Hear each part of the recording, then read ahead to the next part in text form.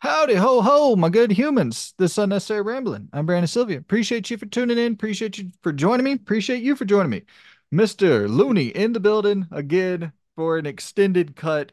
We discussed our top 10 games of the generation and talked about a lot of the good that has come this generation. And now I wanted to we began the episode talking about if how we felt about the ninth generation of consoles, the Series X, PS5, and I feel like we there was a lot more meat left on that bone that we could really dive into and break down. So figured why Yep. not have an extended cut version. So how you doing today, man? How you feeling about this chat, this discussion, this topic?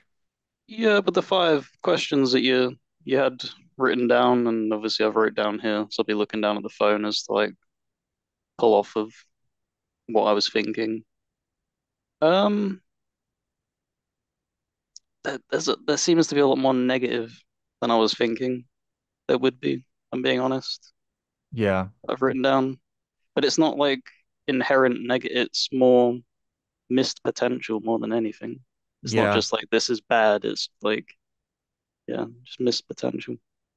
I feel you. I guess we'll go ahead and start there, just talking about is this generation really that bad? Because I see that common sentiment shared around a lot that like this generation has been a disappointment. And I don't I'll kick it over to you and we'll unpack this, kind of go back and forth. I think if you stack up the exclusive games to PS4, Xbox One, whenever they were at this point, I guess that would be April 2017. If you look at those exclusive games versus the exclusive ninth generation games that we have of April 2024, and I have some wrote down here that we'll go over. I think it Yeah. kind of I don't think it paints this generation in as negative of a light as people would suspect, but the eighth generation really kicked into full force towards the back end of the generation, in my opinion. So do we see the same thing happen here?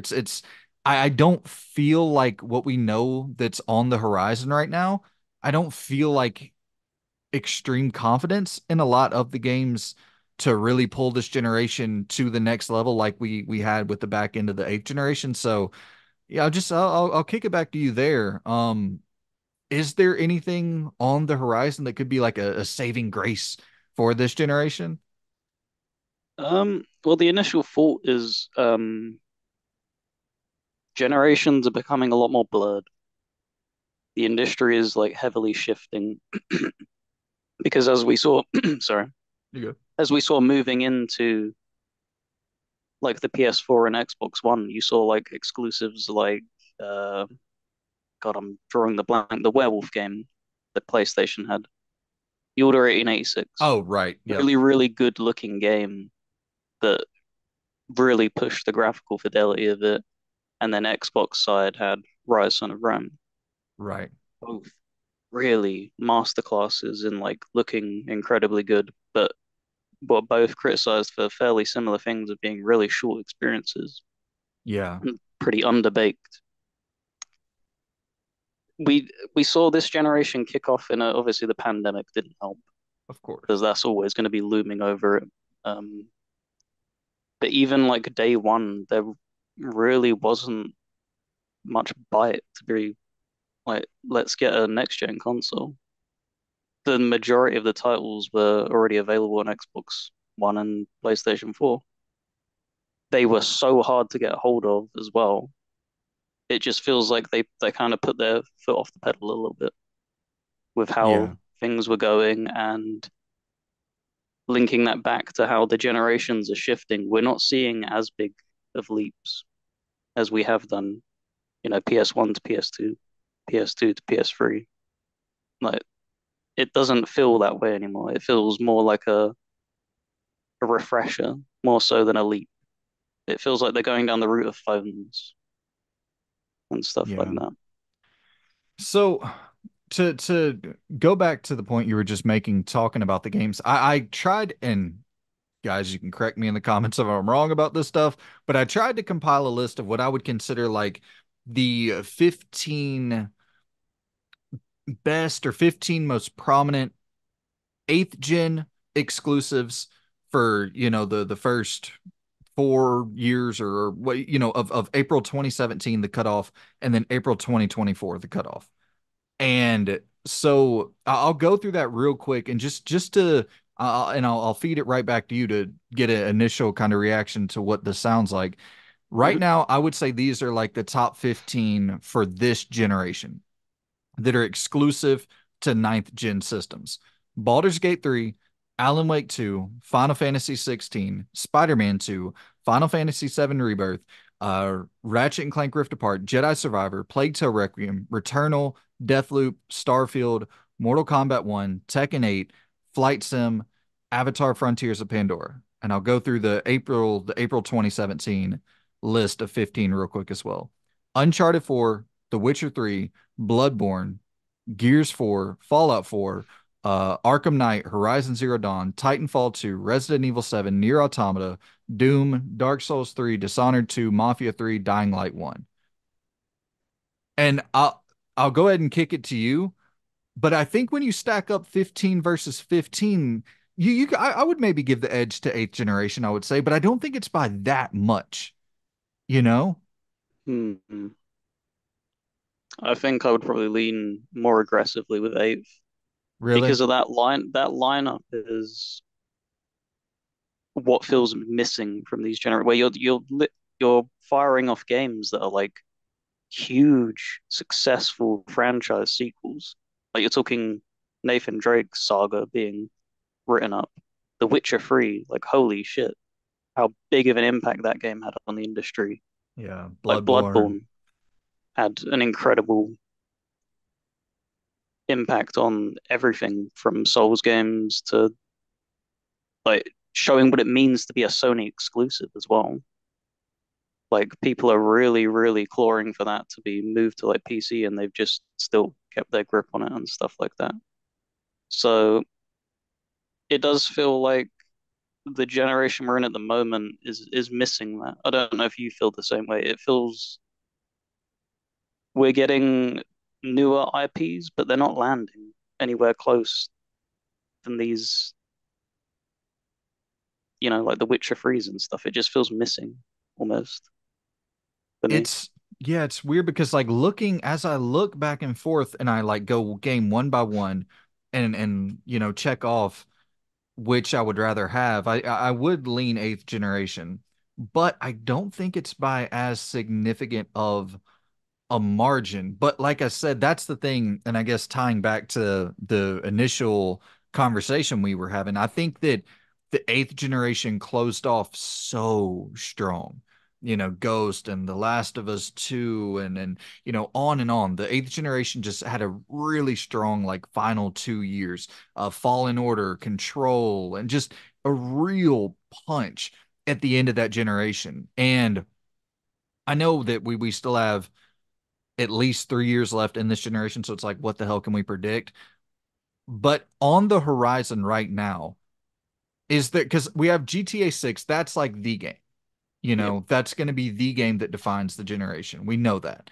It was the game that defined the generation in the PS3 and PS4 generation in some Any sense. any generation, every generation the GTA games have landed on, which has been all of them, they've been, you know, Yeah.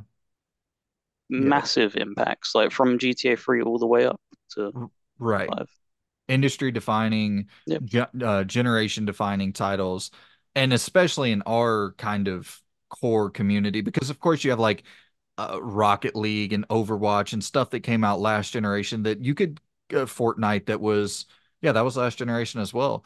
Mm. That you would put on that pedestal of like generation defining games, but in our sort of honestly more niche community, the big game among the The niche actual community. gamers. Right, yeah.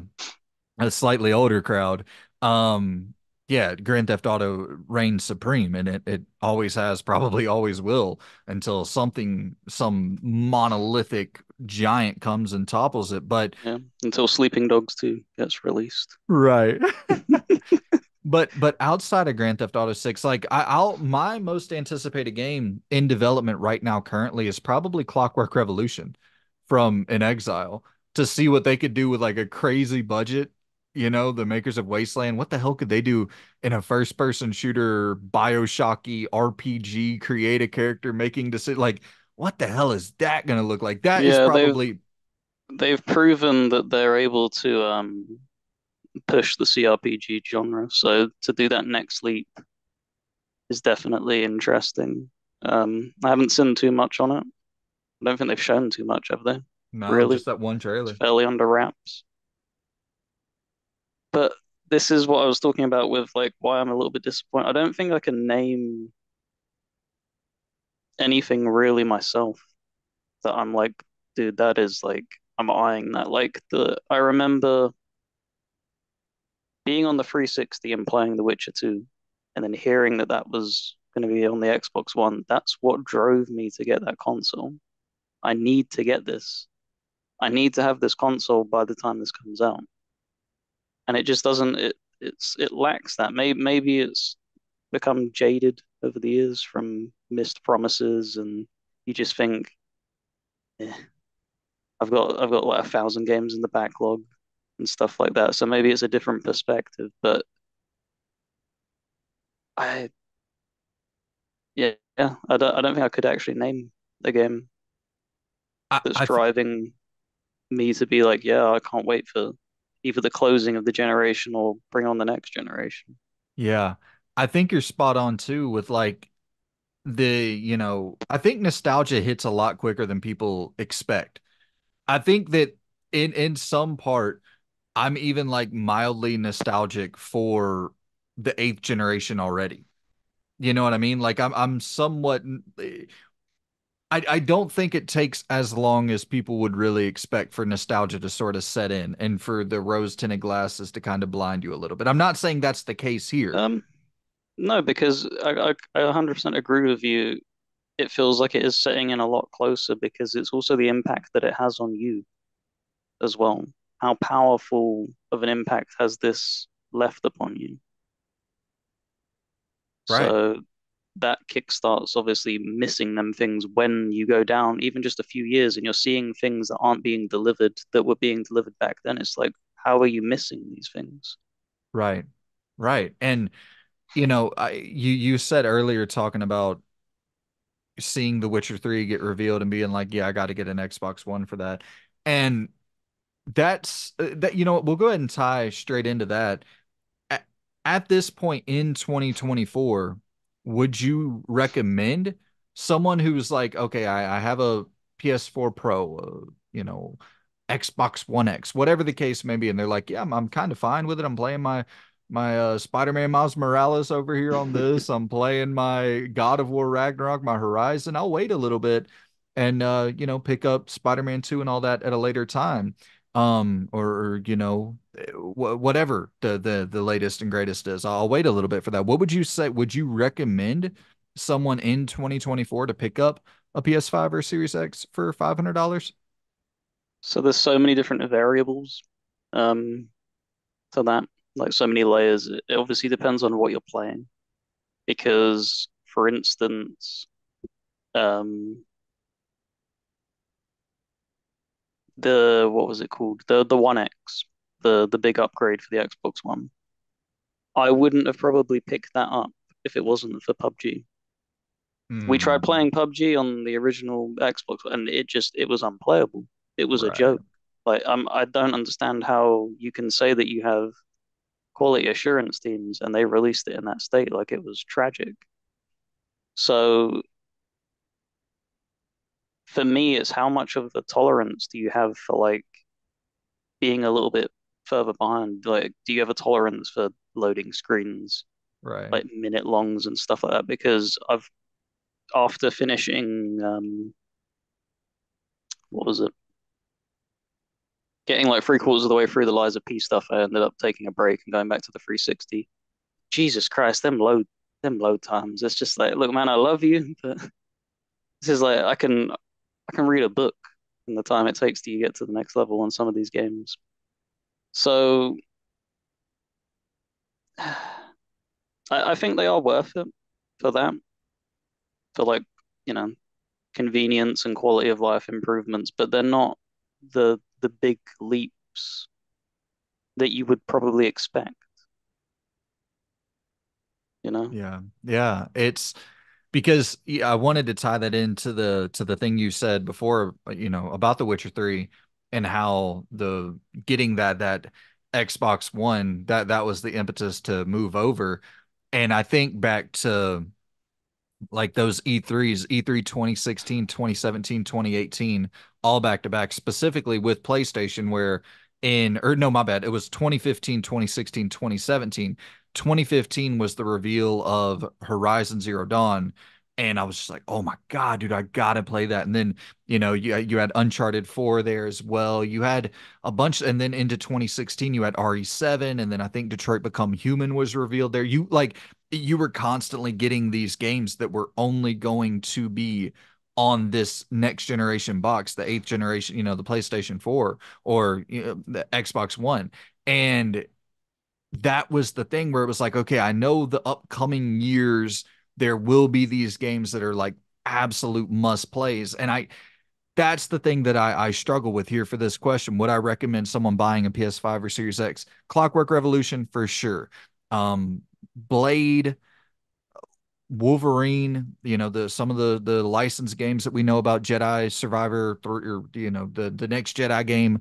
There are some games that we know about, but I feel like we just know about less overall that's coming soon. That's like must play, and also we know about the mid-gen refresh, like the Pro console that's coming soon. So it's like if you haven't bought in at this point, I would Hold probably off. say, Yeah. yeah, There's no reason to, because that's what a friend did on the Xbox One. They never bought the One X because they had basically gritted their teeth so long. They were like, well, it's like 2 years out to the Series X. I may as well just wait. So totally. Well, and there's no price drop. So it's like if you're gonna have to pay, well, I guess there has been a price drop for the Xbox Series S. I don't think it's very, very minimal though.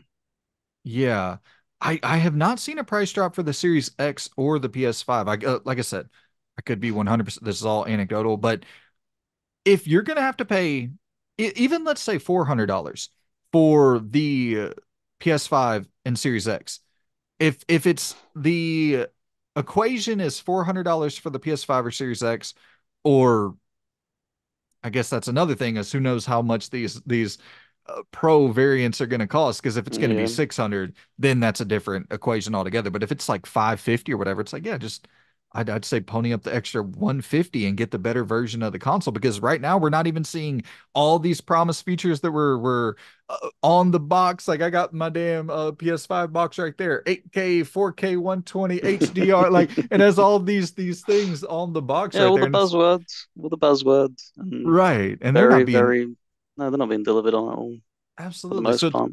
so it's like, yeah, it'd be really, really hard to recommend at this point going with this version when the Pro is seemingly right around the corner for both console variants. Yeah. Well, the thing as well is that the reason I mentioned The Witcher 3, like you didn't play The Witcher 2 on 360 yet, you said. Mm-mm. No. Like it was an incredible game, but when you see, and this is what I mean with there's nowhere near in the leap.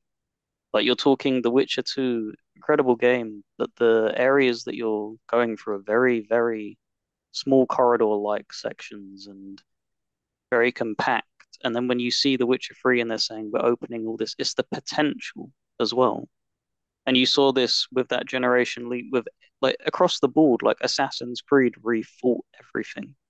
They Right. went back to the drawing board, they expanded everything, it kind of blew up in their face with Unity, but it led to them going down the Origins and Odyssey route and stuff.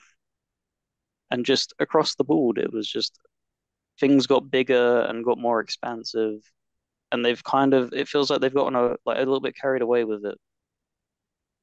I don't know if you'd agree. Like it feels like okay, yeah, like I think Odyssey was as big as I'd want a Yes, map to be. for I don't sure. need it any bigger than that.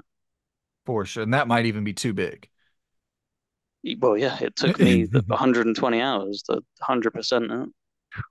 Like, And but that felt like my limit because I went into Valhalla and it was just like, Jesus Christ, like this just never ends.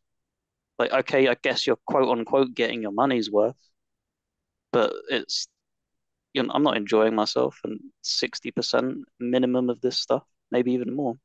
I'm gonna put a pin in that because that exact thing I want to talk about, the bloat. I definitely want to jump back to that in a bit. But my last point here for recommending these consoles, if I would or wouldn't recommend picking up a PS5 or Series X in 2024, the thing that is like the Switch 2 is right around the corner. So if you're a one console guy or one console gal, I mean, you're gonna get more exclusive first party content on the Switch 2 than the PS5 and Series X combined. You know what I mean? So it's like I would probably wait to see what the Switch 2 looks like. If you are a horsepower, you want the technical, the best in the market, like yeah, of course you're not going to get that. But I would say, let's let Nintendo announce what this thing's going to look like before you make a decision because if it is somewhere in the realm of it can play a lot of third-party It, games, it it needs to be on par with the Steam Deck, like right. neck and neck. Like if they heavily like go below that, yeah, They I would have no interest in it. They should probably go a little bit above it since it's coming out a couple years after the Steam Deck launched. Theoretically, we know it probably won't, but They get away with underdoing it a tiny bit. But I'm talking like significantly, like cutting corners to try and cheap out. Um, when you got the because best games on well, the market, their exclusives also don't really require all that much in the way of power. But if they were to go a little bit more stronger, you're talking. It's not about getting your first party games running better, which they already need to do. Don't get me wrong. That new Pokemon game that came out, what was it the other? Jesus Christ! Jesus, man. Like no one's untouchable, but it would allow them to get these third party games onto their system, which they've lacked a lot of. Like you're talking like the Wii U, a ton of publishers skipped it. I think EA like they either didn't release any or they heavily scaled back what they promised they were going to bring to that system because it was just not powerful enough and it wasn't worth it for them. Do you think that is there a world where the Switch 2 could be one of those situations where because in I got to lay this out in a weird way because it's not going to make sense unless I perfectly get what's going on in my brain out my mouth. So console generation leaps we've been talking about, they have not been as impressive because they've been inherently more iterative. They're, from when you're going into the HD era with the PS3 360, like that was mind blowing. When you're going from 16-bit to 32-bit, from the fourth generation to the fifth, that's mind blowing. But it's more and more of these small iterative quality of life updates and just making games run better but look similar to the last gen versions.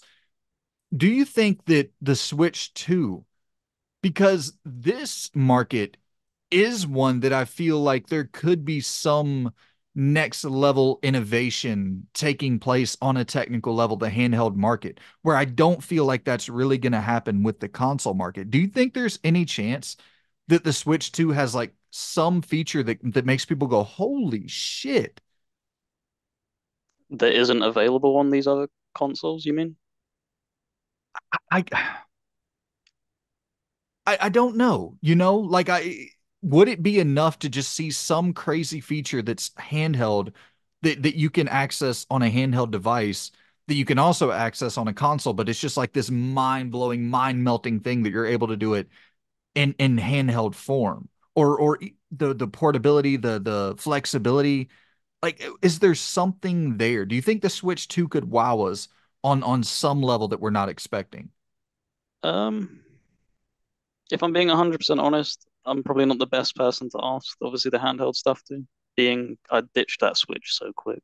I did Like too. I'm talking. I picked up Breath of the Wild for it, and I was like, this is just a Ubisoft game. Like, I'm sorry, guys, but it's just a Ubisoft game with a little bit more gimmicks. And then I tried playing, I think it was Civilization 6, and it took like 3.5 minutes per turn, and to go from my turn to do whatever the AI is doing back to me, and I was just like, this is ridiculous. But the thing that in the short period of time I had it, other than that, like the performance issues, they need to sort out the battery life. Like that is like the holy grail that they need to try and find. Like if you can get 10 hours, 12 hours from high-end games of battery life worth, like that would be a huge, huge thing. Because you're talking the people that pick these up, a lot of them are using them on like plane journeys and stuff. If you have an 8-hour flight and you get like 3 hours in playing Cyberpunk and then it just dies, it's just like, well, I'm just carrying around a block of plastic now. It's worthless. Yeah. So if they can crack that code more so than maybe technical leaps, I think that would do handhelds a lot more Yeah. justice in convincing people to buy them as well. Yeah, that's a weird question to just spring on you. So I apologize about the lack of preparation I gave you there because I it's just something that came to my mind. And then it's the thing is like I don't have a clear cut answer in my brain either for what I could see this innovative next step being for the handheld market. But I think that's the thing that kind of excites me about the potential for the Switch 2 or Super Switch or whatever Nintendo's next console handheld is going to be is that I feel like there is this air of unpredictability around it that I don't necessarily feel about the PlayStation ecosystem or the Xbox eco. Like I think I know what the PS6 is going to be, and I think I know what the Series Y is going to be. You know what I mean? And then I just feel like Nintendo would still they still have some sort of je ne sais quoi where they could pull a rabbit out the hat last It's minute. because out of the three of them, they're also the one that doesn't shy away from gimmicks. And like that doesn't Yeah. like for me, like it's not something that I particularly care about and stuff. But they were the people who paved the way with motion controls, and then the whole like tablet thing with the Wii U and stuff like that. Um, Connecting it, I think you could connect that to your TV, couldn't you? The Wii U, kind of like you Yeah. can with the Switch. So it was Yeah. kind of like, yeah, here you go, guys. We give you the option of portability, and then they kind of honed that with the Switch. Um, so yeah, if anybody's got like a trick up their sleeve, it's probably Nintendo.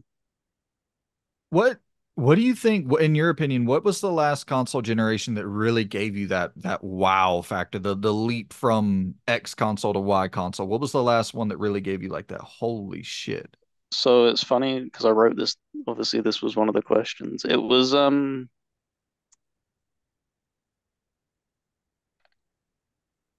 So I didn't get into. I played a PlayStation 1, but that wasn't like a console that I grew up around with, and it was heavily like PS2 and stuff. But what I wrote down, I don't know if like you'll understand it. Hope it's pretty simple. But like I wasn't cognizant of games in the way that I am now. As a kid, you just consume it, and I'm just enjoying the moment. So I wasn't looking at it on deeper levels than that. It was like blissful ignorance, as it was. So you're talking, I played GTA San Andreas, didn't play it properly. Like, I'm not like beating missions and stuff. I'm just walking around, blown away that I'm in a world, and mainly like Lego games and WWE games. And what I wrote down was, for me, it would probably be going from a PlayStation 2 to a 360. And it wasn't a graphical leap that blew my mind. It was the fact that it was the exact same feeling I had booting up PlayStation 2 games until I stepped into the multiplayer, where Yeah, of course. I picked up Vegas 2, Tom Clancy's Rainbow Six Vegas 2, in like a cheap bin, and was like, oh, I like Tom Clancy games. I've played a few of them. Put it in, was playing through the campaign, was this is really fun. And then it was like, here, like there's Terrorist Hunt available on like the main screen. I was like, oh, that's interesting, like against AI and stuff. Kind of. adds like a little bit more replayability and stuff. I was like, what was this like Xbox Live stuff? End up clicking on it and it threw you into a lobby. And obviously I've got no mic, I don't know what I'm doing. And there's three other people in this lobby like just shooting the shit with each other, like much older guys, and I'm sitting there thinking, the hell have I like stumbled into? All right, I obviously go back, I get the box back out and I see that there's a headset in there and I plug it in, piecing the things together, and I'm just blown away that I'm sitting here at like 8 o'clock at night talking to people in America, Yeah. playing the same game, and it's a one to one response time almost of, what they're doing and what I'm doing in the game, and it's influencing, and it just, yeah, that was it. That was when I knew, and I wrote down this, I knew that it had gone from becoming like a hobby to a passion. Right. Yeah. Well, and we're a similar age range. I think you may be like 3, 4 years younger than me. So, Still the youthful one of the two. Naive. and so I think we're going to share a similar perspective on this, though. Like, I mean, of course, objectively, if we're talking the most mind blowing, which that's not the question that I'm posing here, but if we were talking the most mind blowing, it probably would be fourth generation to fit, or it would probably be damn like Atari 2600 to NES. You know what I mean? Just like, whoa, what happened there? Like, I get that, but I'm with you. Where in mine actually, you talk about the online functionality. Mine was looking at NBA 2K6 on the PS2 and then looking at NBA 2K6 on the 360.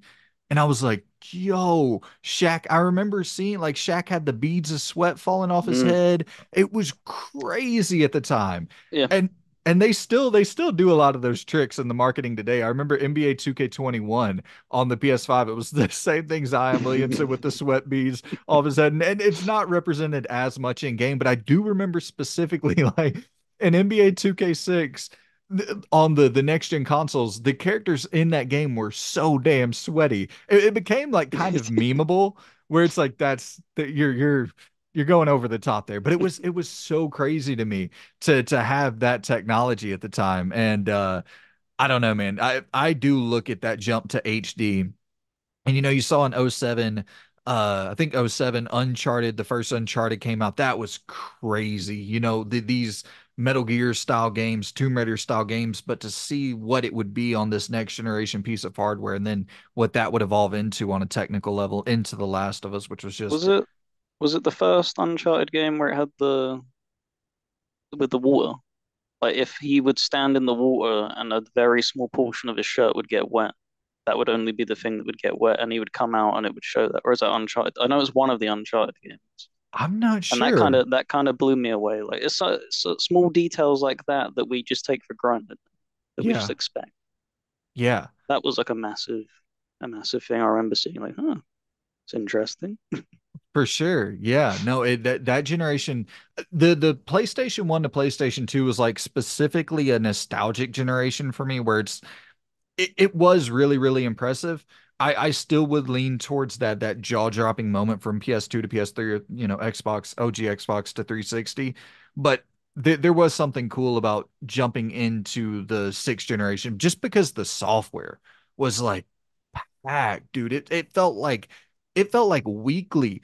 I was going to the Blockbuster and grabbing some new PS2 game that was just uh, epic. You know what I mean? I feel like that generation, I played more games in that generation that were instant classics than any other generation ever. But that's more of a software Yeah. mind-blowing thing and not as much of like a which it was a huge technical leap as well. But yeah, I think we're in the same camp there of just being blown away by that PS3 360 seventh generation. Um, I'll go ahead and we'll rapid fire run through these last two here, and it's just going back to this current generation. I want to talk about things that modern trends that you think are hurting the generation or hurting the industry overall. And also we'll close off positive though. Talk about things that we actually do kind of like that are taking place in this generation because there are some things and I think it's worth balancing it out. I don't want to do like, everything on the internet is just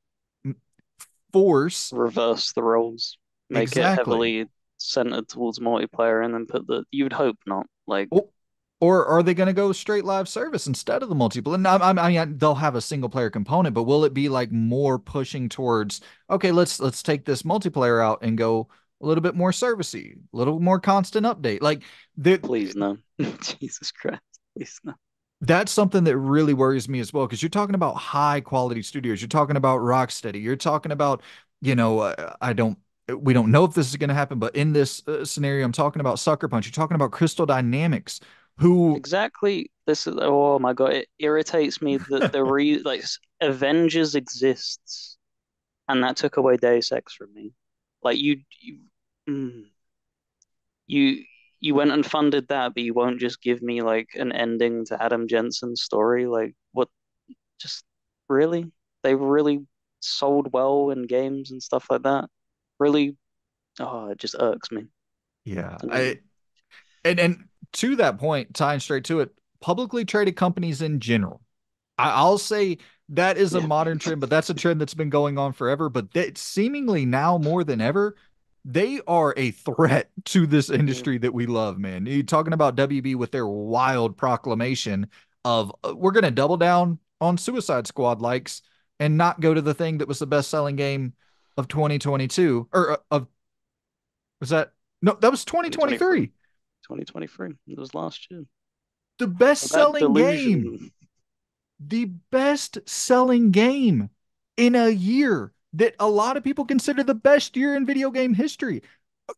You just want to, Homer Simpson and Bart. You want to strangle? Yeah. Are you crazy, guys? Yep. Yeah. Go ahead, man. I'm stealing your damn shine here.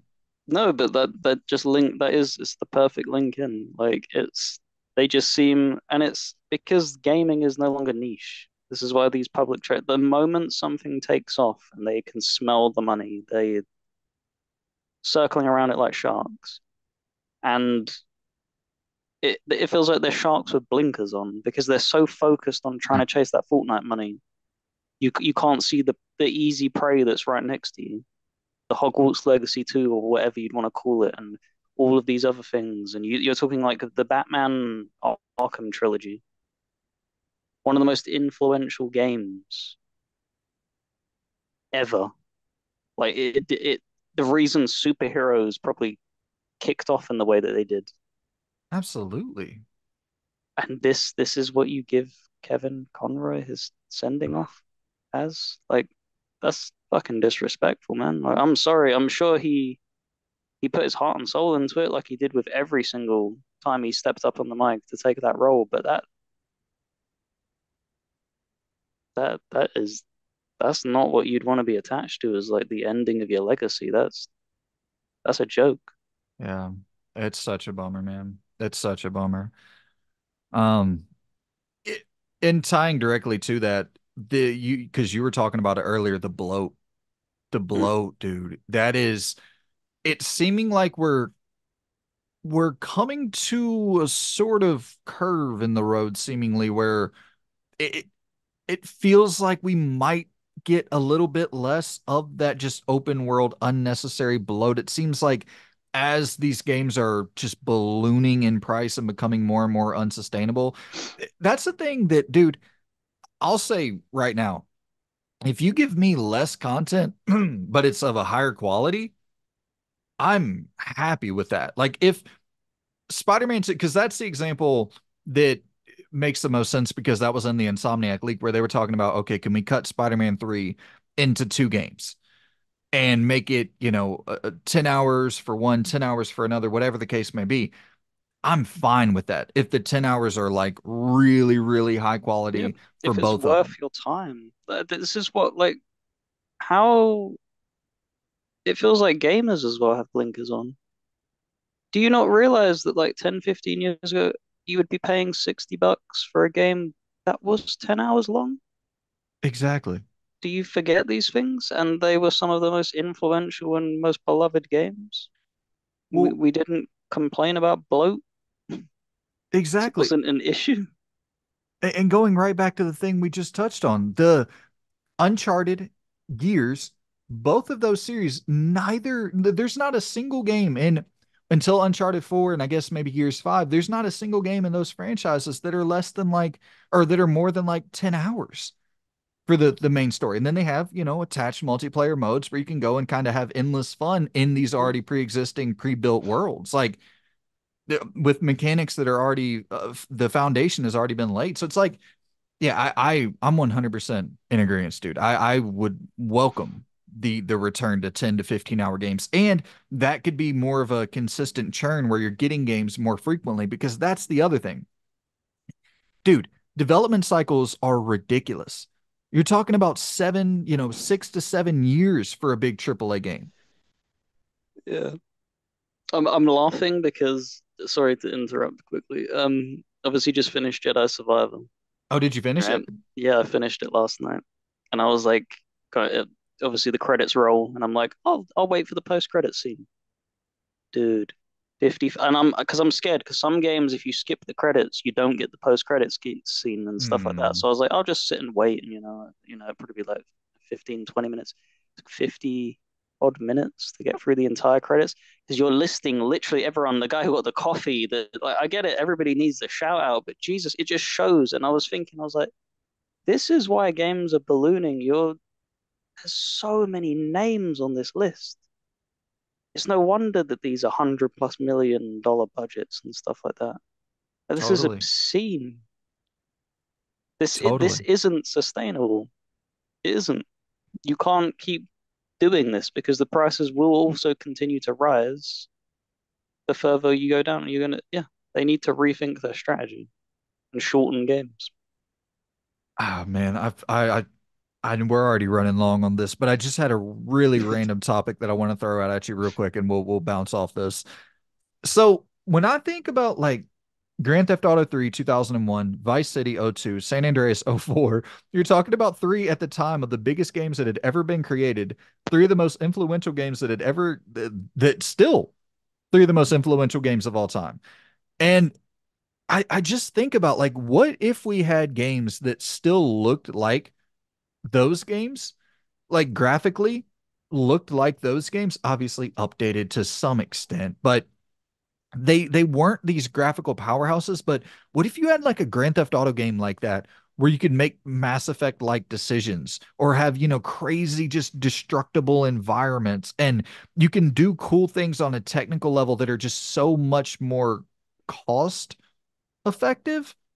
You know what I mean? Like because I see the return of retro, like, on a smaller scale in the indie space with like El Paso Elsewhere and a lot of these games that Sea of Stars that are very much inspired by games from yesteryear, but they do pretty damn well. I don't know about El Paso Elsewhere, but I know Sea of Stars did really damn well. And it's like, I wonder if there is some realm of AAA where you can get a team of 20 people together, like Ken Levine's doing with his new studio, Mm. Ghost Story Games.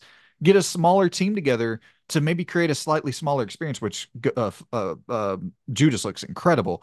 But like Pentiment, for example, like I really want to see that market start to have a bit of a resurgence. Does any of that It's make going to sense to you? pendulum swing heavily that way, Yeah. is what it feels like. Because indie games already gained a lot of traction last generation.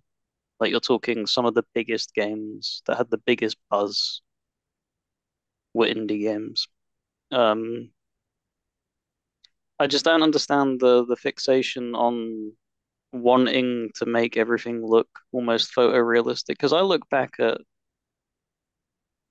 like like Mass Effect 1 was fairly washed out, but like Mass Effect 2 and 3 were very stylized. They weren't they weren't photorealistic, but like I would be 100% happy if you continue like it just stayed at that level. That it looked good. Like I was happy with that. But Yeah. it just feels like the whole chasing of buzzwords of, photorealistic and it it looks much, much better in the side by side comparison. And it's just like that doesn't really do much for me. Like, Well, and I hate to play Tarzan off of Nintendo so much because I'm not a Nintendo guy, but it's like obviously it works. it This works. this this concept isn't unproven. It's being proved. Well, it really makes me think, because the thing that I think you and I both have similar with our dis not dislike, just our disinterest in Nintendo, is we don't care about those IP. So I would love to see these other, Xbox, PlayStation, like Pentiment, like these other Hi-Fi Rush. I would love to see more of that of new IP. Like I do think the idea of going back to like a Grand Theft Auto, that PS2 era of graphics, but with crazy physics and shit on offer, like you saw with Teardown, the game Teardown had Yeah, insane, yeah. or even Minecraft, how insanely interactable those worlds are. But imagine that with a story, maybe some agency in the plot. Like we've never seen a Grand Theft Auto like game with any sort of real decision making going on. No, that would be incredible. That really would. I don't know. And I guess yeah, we could go on forever with this. Do you have any other trends you want to give the downvote to that you think are really harming the industry? No, no, let's switch up and be a bit more positive. Let's get the Right. positives up. Um, uh, actually, I'm sorry. Last negative. I gotta throw this out there. The fucking remake craze, dude. The remake remaster craze, specifically with Sony. This is it's getting to the point where Okay, it's yeah, yeah, okay. Because I was about to say the biggest. We've just obviously watched that showcase, and like the thing I was most excited for this showcase was essentially a remaster, which was the but the what do cool you call it, Stalker games. Stalker. But the regurgitating of IPs that you've already touched up, I don't understand Well, the cool thing about Stalker is like, if I'm not mistaken, you can't access those games on a Series X right now, right? Like you that. can't. No, So essentially, like to me, that's the thing. Until Dawn, backwards compatible. The Last of Us, backwards compatible. Tilo 2, backwards compatible. Uh, Uncharted Legacy of Thieves collection, like Gravity Rush 2, like these games are available already. But we can play them on the PS5. no. Yeah. Why not Infamous, 1 and 2? Why not the classic God of War games? Like, you know what I mean? It's Hmm. really, really bizarre. And that the remake craze, I'm all for it for, PS2 games and even some PS3 games. That era, sixth generation and If they're stuck on that like like Metal Gear Solid 4, we need that off that system. That's just criminal. That's locked the PS3. They need totally. that everywhere. And it's not to me, it's the waste of resources. That Hmm. ballistic moon team, that's made up of a lot of ex supermassive talent, going back to work on Until Dawn, a remake of it. Like, imagine because you just sold it as a movie, so I understand you want to have this modern, pretty package of it available for people to play, but you can't make that game much prettier. You know what I mean? Oh, Like, it was literally almost it was Uncanny Valley-esque, like how they look totally. to the point where it is unsettling at times, where it's like, okay, Jesus Christ. But I don't know. Think about like long-term play. If you had that team who made another game like Until Dawn, you can sell that as a movie in a couple years, and then you have a whole I new franchise. Like, I don't know. I never understood the why aren't you just doing a new entry in the series in that time? Well, If you're gonna do the film and stuff like that, surely that would be the best because then you'd be sucking in the already existing fans. And look, I know some people will be like, I want to play the first one first, but you have so many casual people that will just jump in and be like, oh, I love the film. Wow, that's coming out in like a few weeks or it's already out. I'll jump straight in. And then you double dip from both sides and you don't really piss anybody off. I really didn't even think about that until you brought it up. I will say, if this remake can get us an Until Dawn 2, then okay. If that's the case, if the movie does well, the remake does well, and then we get Until Dawn 2, all right. If you're testing the waters there, okay. Still think it's unnecessary. You can literally go and buy it. You can go buy a damn probably $10 a copy of Yeah. Until Dawn and play it on your PS5. But I never really thought about the continuation of the franchise. So I yeah, I would like to see that. But on to close off the video with some positivity. What trends that are appreciative of this generation that you would like to see continuing moving forward? Um, well, I'll quickly just brush on this because we've already talked about it. But like, obviously, I'd want to see more single player games, push them a lot more forward. It felt like they were getting a little bit more traction, and then you have Warner Brothers come out like that. So it's just very strange. It's like I thought you kind of were shown that these are proven concepts and stuff, but clearly not. But something that I know you're not going to care one bit about, but like how to explain it, like extended media. Like you watch like the Resident Evil animated movies and stuff. But like not only just that, like I'd love to see more tie-ins of books and graphic novels and stuff like this. And there's more than probably some people know already. Like Assassin's Creed is big on doing it. Before Square sold off all their Western stuff, like they had big like a few Deus Ex books and graphic novels and Tomb Raider and stuff. But like I'd want to see more of that personally. Yeah, it's going back to that first point you made about the single player dominance. That has really surprised me this generation with like, we talked about Hogwarts, but even Baldur's Gate 3 last year, Tears of the Kingdom, Ragnarok sold incredibly well, Spider-Man 2 sold incredibly well. Jedi It, Survivor yeah, right. We're like having did wonders for Star Wars. totally. We're having we had it last generation, of course, where single player games really started to pick up steam in a big way. But now it's like they're kind of toppling charts and shit. Like they're really climbing to be, 20 granted, it's a lot of franchises, and that's the thing tying back to things I don't like. I'm bummed out that a lot of new AAA IP seem to be struggling. That really is like Banishers and Immortals of Avium, Callisto Protocol. I'm not saying all these Yeah, games necessarily it's deserve, because the trust has been abused.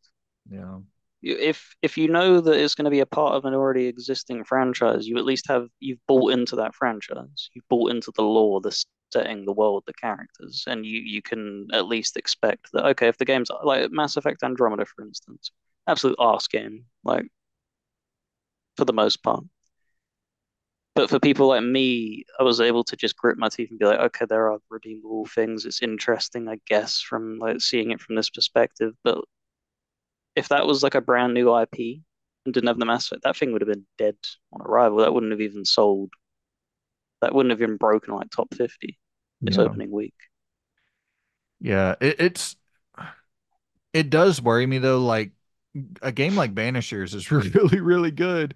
You know what I mean? And I wish, which you just made a really good point of you can't necessarily trust teams because BioWare, if you see that name, you think of the prestigious legacy of Dragon Age and Jade Empire and Mass Effect and yada yada KOTOR. And then you get Andromeda, which I didn't like at first, and I went back to it after it was cleaned up and really loved it. Really liked it a lot. And then you get Anthem, and it's like, okay, well, this is just a shell of its former self, the development team.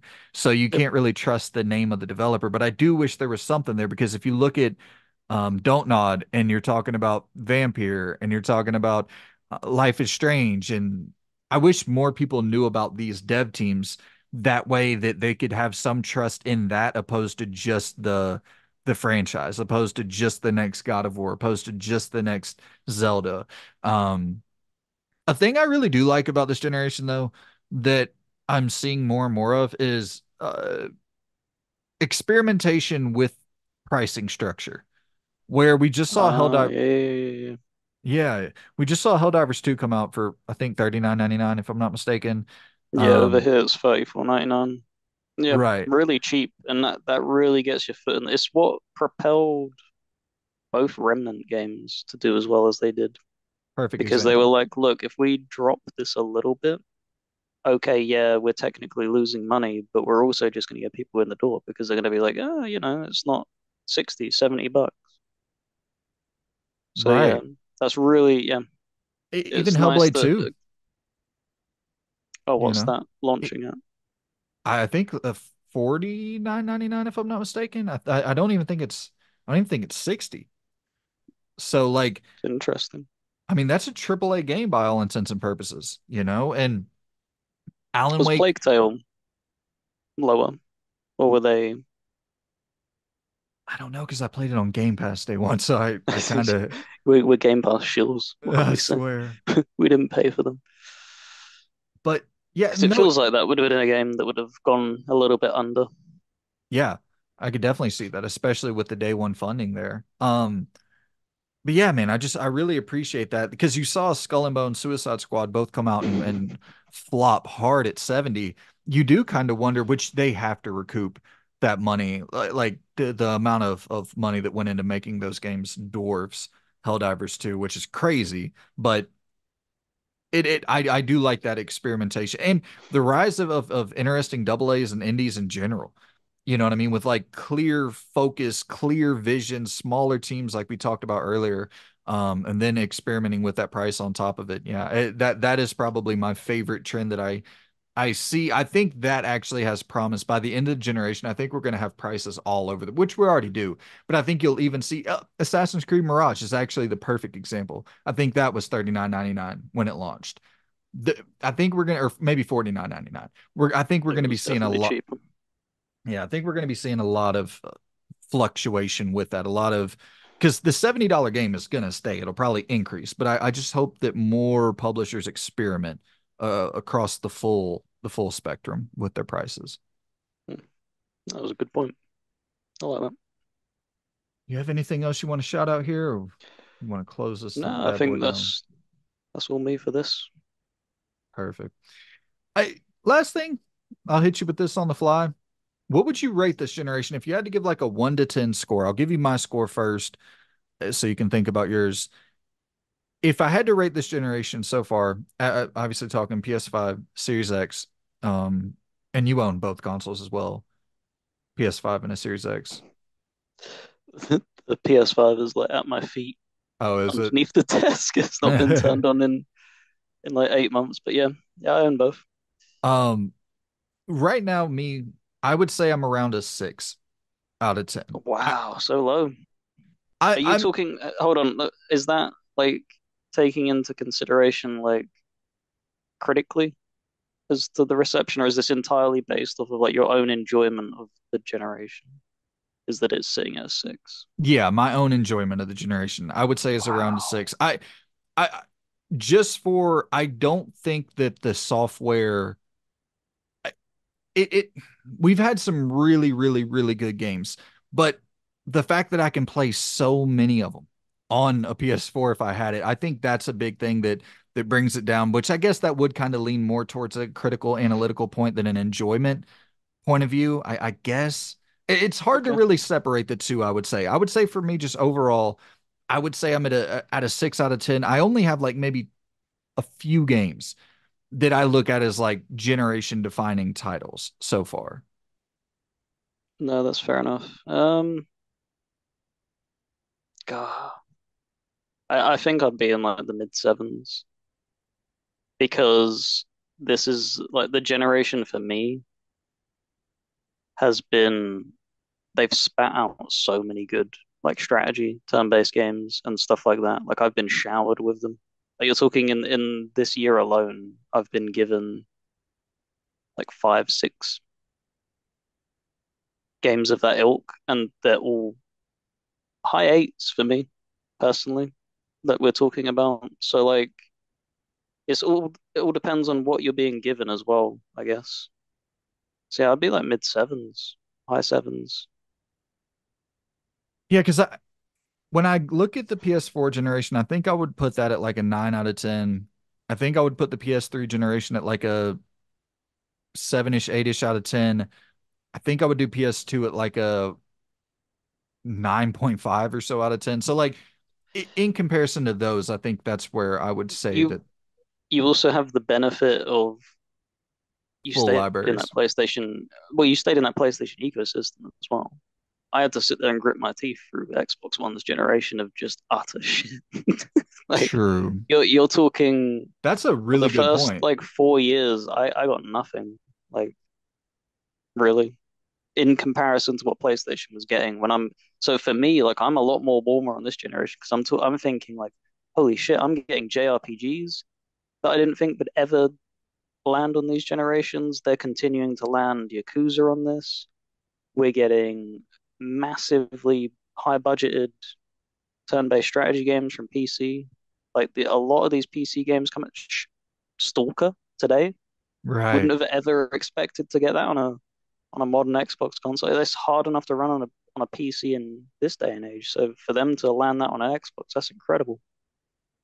So That's yeah, maybe I'm a little bit warmer because I've had much less to eat. That's a damn good point. As a primary Xbox One player going into the Series X generation, there's no doubt. I mean, yeah, no doubt I would feel the same way. And I guess on the opposite, I'm not really satisfied at all with PlayStation's first party output. Exclusives, they're loaded to the fucking brim with exclusives. But I am a little bit bummed about like we talked about earlier, the live service push over there and the remaster remake focus over there. So I guess yeah, that makes sense why I might be a little bit lower, you might be a little bit higher. Because I'm a little bit more down on PlayStation, you're a little bit more up on Xbox, which I'm way more up on Xbox as Yin well. and yang, that's what we are. All right, man. Well, I appreciate you joining me, dude. And I appreciate all you good people for tuning in. Hit us in the comments. Let us know your thoughts on the generation overall. I just wanted to expand on this, talk more about it, dive a little bit more into detail, giving our full thoughts, full breakdown on the current generation of consoles. So, yeah, I hope you all enjoyed this. And check out Looney's channel. I'll be over there. We're going to record a deep dive discussion on the Xbox publisher. What the hell did they call it? Publisher Show public partner showcase. partner showcase. That's right. We'll be doing a full conversation about that, talking some achievement hunting. I'll have his channel linked in the description and all that good stuff. So go over there, check it out. Looney, appreciate you for joining me, man. Thanks for having me, man.